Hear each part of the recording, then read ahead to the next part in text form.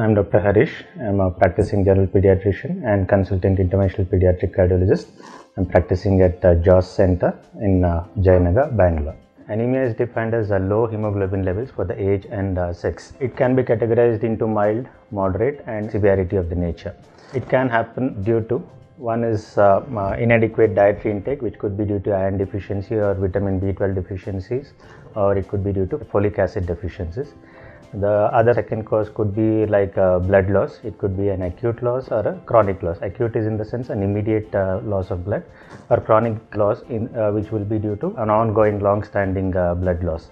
Or it could be due to impaired production of the red blood cells in the bone marrow.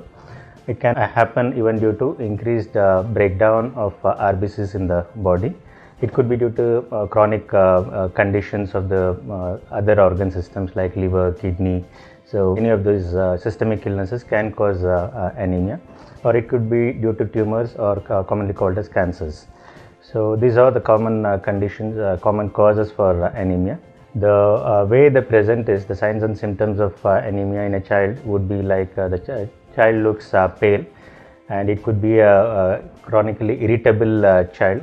The child may get easily tired during routine activities. It can present with a neurodevelopmental delay, that is if the baby is affected from the early period of life. So that is also one of the presentation. The child can present with lack of concentration, or it could be presenting with jaundice, that is yellowish discoloration of eyes and skin. Or they can present with swelling of limbs, that is the feet and the hands may look swollen, abdominal distension. They can present with abnormal eating habits, that is they can start eating non-edible food items, like it could be like paint, it could be chalk paste, or it could be mud. So these are all the common presentation. The other presentation could also be like increased heartbeat, so the and increased respiratory activity, that is breathing fast. So this is also a way of presentation. And the back of the fingers and hands can appear a little blackish.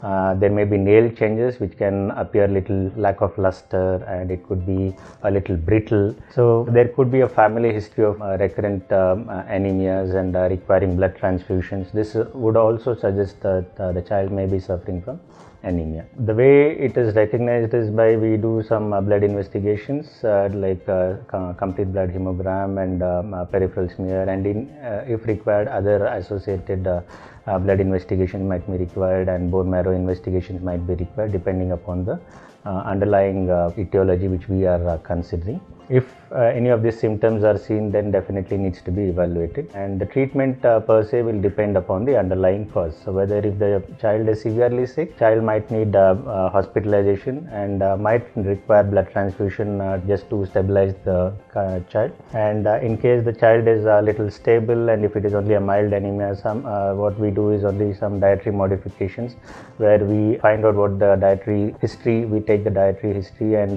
based upon the nutritional requirements, appropriate advice will be given, like if it is due to iron deficiency anemia, that will be addressed. If it is due to vitamin B12 or folate deficiencies, food nutrients which are rich in these items, these nutrition will be advised, like green leafy vegetables, legumes. So these are all food items which can help in building up the, and if it is due to other underlying causes, this can be treated. Like if it is due to tumorous conditions, the child might require anti-cancerous treatment, and if it is due to like recurrent hemolytic anemia, the child might even require recurrent blood transfusions, or in some cases we might even advise bone marrow transplantation.